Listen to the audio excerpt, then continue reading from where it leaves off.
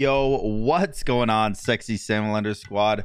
I just want to say before the video starts, every subscriber I get in the year 2022 equals 10 cents to charity. That means 10 subscribers is $1. 100 subscribers, $10. You get it. Excuse me. Yeah, that's basically what I'm doing in the year 2022. So I want to give back to charity a bit, because I've always given back to charity as much as I can, but now I want to get you guys involved in it too. I want you guys to feel like when you sub, you're not just subbing to some dumbass who does memes. You're subbing to a genuine, you're giving to charity. You're giving to charity by subbing to me. And then don't unsub, because then it doesn't count. You can unsub at the end of 2022 if you want, because I've already given the money to charity at that point, but don't do it. Anyways, this is a custom game because, as many of you guys know, I have a cough. I got the Delta variant of COVID. I got the Delta variant of COVID, and it doesn't just stop. Is the only thing. It doesn't just stop. It really just keeps pushing until you have a cough that lasts the rest of your life. Obviously it's not gonna last the rest of my life, but it's gonna last a while. But I got deserter in Smite because I was sipping my coffee and a cough came up and I coughed right into my coffee cup. I coughed right into my coffee cup and sprayed coffee freaking everywhere. So it took a while to clean that up, and I was in a queue when that happened, and I forgot about my queue because I was cleaning up coffee, and I got deserter. So there you go. But as you guys know, we are doing the series, The Best God in Duel, Mage Edition. I'm going to split this one up into two different mages. Today, we are doing... Holy Jesus, I mean, nothing changed for you guys, but my audio was so loud. My computer restarted last night. I did not think my audio would be that loud. Holy crap. But we're splitting the mage part up into two different sections. Section 1 is going to be the best magical ADC in Duel, which is obviously what I'm playing right now, and I consider it to be Olorun. Now, here's... There's 4 magical ADCs in Duel. There's Freya, there's Olorun, there's Sol, and there's Kronos. And here's why I consider Olorun to be the best. Freya is very, very good, but she takes some time to get online, and her clear is not the best. You have to use most of her burst in order to clear, which is not ideal, obviously. Sol is very, very good, has pretty decent clear, really good sustainability, and really good tower damage. The issue is that her ult is exclusively damage, and having an ult that only does damage is really not the best, right? Like, Olorun's ult is, I mean, it's second to none. It is just straight up the best. Oh, hello. That scared the crap out of me. Start a Warrior's Axe Blackthorn. Okay. I'm pretty sure you don't win this fight, but if you did, I would feel bad about it. Man, he got hella aggressive. But yeah, so that's why I don't think that Freya or Sol is number 1. And I took a lot of time. I genuinely did take a lot of time trying to pick which one I think is better, Kronos or Olorun. Kronos or Olorun? Kronos or Olorun? Which one and why? And the reason I picked Olorun is because Kronos, don't get me wrong, again, has really good clear with his 3 and his 1. And like, his late game is so good. And then, Kronos ult, it resets your HP and it gives you a second life, resets your cooldowns. It's very, very strong. And I was just thinking, like, what is gonna change here? What's gonna make Olorun take this top spot over Kronos? He's got so much going for him. And then I remembered Olorun not only has an ultimate that completely shifts the turn of any fight, which in my opinion might be slightly better. Like, if we're scaling their ults on a scale of 1 to 100, I think Kronos ult is like a 95, and Olorun ult is like a 98. Like there's almost nothing better than Olorun ult in the game. So Olorun takes the ult in, you know, that regard. Damage wise, they're pretty similar. I mean, it's just an auto attack mage. Obviously Chronos autos hit harder, but you have to use the 2 to do that. And then what really threw it over the edge for me is Olorun can crit. He can crit. I mean, it's the only reason that he's number 1 in my opinion. And you know, Chronos and Olorun, they're so good. And in the matchup, Olorun versus Chronos, I actually think Olorun takes it. Believe it or not, I actually think Olorun beats Chronos with the crits late game and the 40%. Is it 40%? Yeah, the 40% time slow on enemies. It's just so nuts. It's so good. And so that's why I chose Olorun. Now that now that I've explained why I've chosen my god, let's get into the build. Now with Olorun, as I said before, you can crit, but in order to crit, you need the power. So you can't just build attack speed. I mean, technically you could build all the rings and you would still have some crit chance, but it wouldn't be enough crit chance to really be like, I'm feeling it now, Mr. Krabs type style. You know what I mean?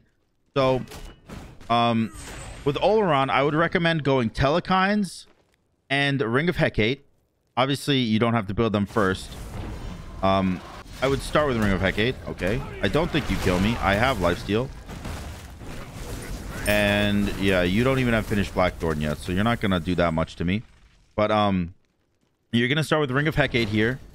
And then probably after Ring of Hecate, you're going to go into some defense because you're not focused on winning the game in the first 3 minutes. You know, like obviously you can. Your tower push is just as good as Soul's. But you're not focused on that. Your focus is to get the late game, get the crits, and get unbeatable in a boxing fight, right? And so yeah, you're gonna go into Ring of Hecate, and then you're gonna go into Breastplate. Now the reason you're going Breastplate instead of, let's say, Mid Guardian, Mystical Mail, or any of the hybrid items is because you want a straight up defensive stat that gives you cooldown. Because Olorun's cooldowns are freaking massive. God, I sneezed so loud. They're massive. They're very long cooldowns, and you need some cooldown reduction in order to make him ideal. Like in order to make him the best of the best, in order to really showcase just how good he is, you need some cooldown reduction online, because the more you get online, your 2 at the end of the buff phase, like once you, please don't hit me in the tower. Ouch. I'm not scared. I have lifesteal. Okay, can't hit autos. Can't hit autos. Doesn't matter. I'm nuts. Nice. Perfect. But yeah.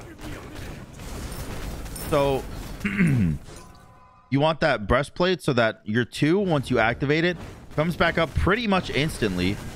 And you want to be throwing those ones to poke down your enemy as much as possible. As soon as you can. Just boom, boom, boom, boom. You're going to want to chuck him down until you can all in him with your ult. And that's basically how you play the fight. You're throwing ones, you're throwing your 2, and you're poking. So much poke with Olorun until you can just be like, all right, I've had enough. Time to ult, end this man's life, and get ready for the next game. You know what I mean? So that's why you want breastplate. Yeah, just the cooldown and the poke that it gives you is insane. And the straight up defense of 65 protection is really good. Also, Olorun can get slightly mana hungry, so the mana from breastplate's pretty nice. Because you're going to want to use your 3 to heal pretty much as you can whenever it's on cooldown, unless you plan on fighting soon. So that's that item. And then after breastplate, in reality, I just like to go Telekines. I like to go Ring of Hecate and then breastplate. So I got my lifesteal, I got my defense, and then I like to go into Telekines, which is my power. It's my damage. It's 110, I believe, power item. It might have been nerfed or changed slightly. Let me check. Could be wrong. It's a 100 power item. I guess it got nerfed from 110, but it's a 100 power item, which is really good. That gives you on hit effects. And because Olorun, fun fact, Olorun's ult breaks the attack speed cap. I know you guys didn't know that, but your self buff is 30% faster, which means you are doing 30% faster than 2.5 attack speed. I don't know what 30% of 2.5 is, but I'm sure somebody can do the math out there. And you're breaking the attack speed cap, basically going almost, I believe, almost 3.2 attack speed, which is just nuts. So that on-hit effect from Telekines is really going to carry the game for a while. And then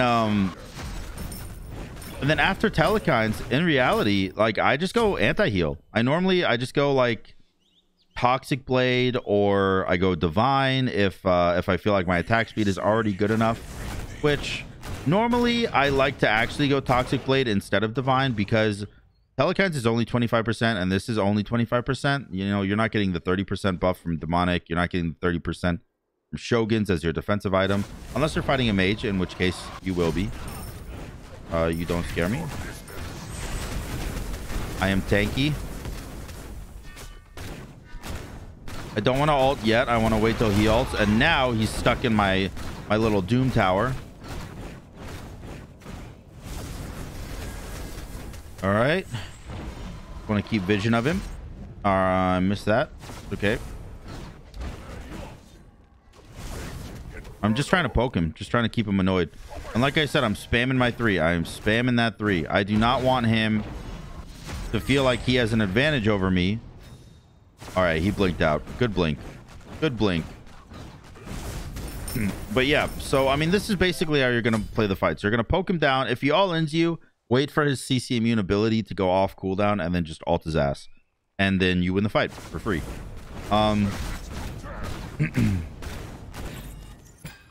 But yeah, so my next items are going to be Telekines and then probably Toxic Blade. And then after Toxic Blade, it's really up to whatever you want. You could go Chronos Pendant if you want to finish out the cooldown without waiting for 500 pot and blue buff. Or you could go into Rod of Tahuti to get more power in order to have more crit chance. Or you could go into Bancrofts if they haven't gotten any anti-heal. You could go into Bancrofts and just really start hammering down and putting the pressure on him. Or you could go into like another defensive item, like a Mid Guardian, a Mystical Mail, something like that, and just not want to take any damage. That's one of the reasons I love this character, is because you have so many options when playing him. Like building him is so easy. It's always like Ring of Hecate, defensive item, either breastplate or shoguns, and then Telekines, and then after Telekines you kind of just do whatever you want. You have all the damage you need, you have all the survivability you need, you have all the defense you need, you have all the cooldown you need. Like, you're just ready. You don't have any pen. Keep that in mind. You don't have any pen. Pen is something that my build lacks with Olorun. If they need a lot of pen, and I guess I do in this game, which is a good thing I looked, I suppose, you could go, instead of Toxic Blade, you could go Demonic. Now I'm still gonna go Telekines here instead of Demonic, and then I'm gonna go into a Demonic afterwards, and I'm gonna skip the Toxic Blade instead of skipping the Telekines. You can either you could skip either. In reality, I think they're both I did not mean to do that. They're both good options, Telekines or Demonic in this scenario, but either way, it doesn't matter too much. And yeah, so I mean, that's the build. That's why I picked Olorun. Now let's get into the leveling of the abilities. I think this one kind of speaks for itself. I mean, I doubt very many people have leveled Olorun wrong. Basically, you just level the damage abilities. You level the 1, and then you level the 2, and then you level the 3, and you put a point in your ult whenever you can. And that's what that is. That's literally all it is. It's super easy to play Olorun. And you know what? I never really put that point in the Chronos versus Olorun match, where like ease of character use. I never really added that in like as a PowerPoint or as a point in the player's power in like what god is better or what god is worse.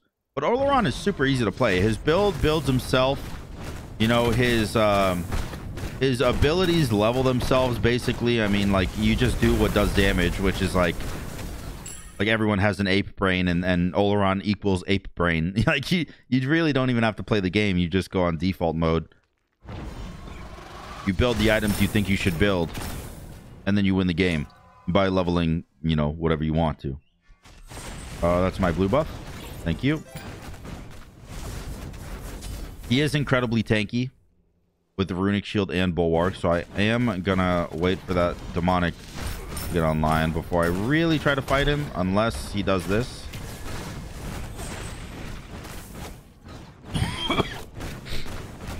But yeah, all right. So that's Phoenix down, and I'm feeling pretty good. I am 300 gold away from demonic. By the way, starter items, you pretty much always go mannequins. I mean, you could go Boomba's hammer, you could go Warrior's axe, you could go Sands of Time conduit, but like the best one in my opinion will always be mannequins, because you're auto attacking so much with this character that mannequins does just does so much damage for you. Like mannequins in that fight alone did 340 damage, which is crazy. It's just crazy. All right, so tanky. However, with my crits, I am winning the fight. With my crits and my lifesteal, I'm able to still win the fight. And I'm gonna go get demonic here. He shouldn't be able to beat me to the red buff. Shouldn't. Yeah, he's not. He's out his tower, or his Titan, I guess technically. So we'll grab red here, and yeah, now when I activate my 2, I'll get a 40% attack speed boost, which should throw me up to 2.5 attack speed. It does. And so now I'm maxed attack speed. So when I ult, my attack speed will break the attack speed cap. I will be doing 30% pen on him and extra damage per auto, not to mention the mannequins, with a 33% crit chance, and I still have an item slot left. It's pretty crazy. This build, like I said, builds itself, and goddamn does it do a lot for building itself. You know, like they're doing so much. That's gonna kill. It didn't kill. Cringe. Whatever. Yeah, that's basically, that's why I picked Olorun. That's how I build Olorun, and that's how I level Olorun, and that's how I fight with Olorun. I mean, like it's all just, it's so simple. It's so simple. It plays itself, and yet it's the best ADC in Duel, best magical ADC in Duel. It's crazy. It's crazy. It really is. But yeah, I hope you guys enjoyed the video. If you did, make sure to like, comment, and subscribe. And until next time, guys, peace.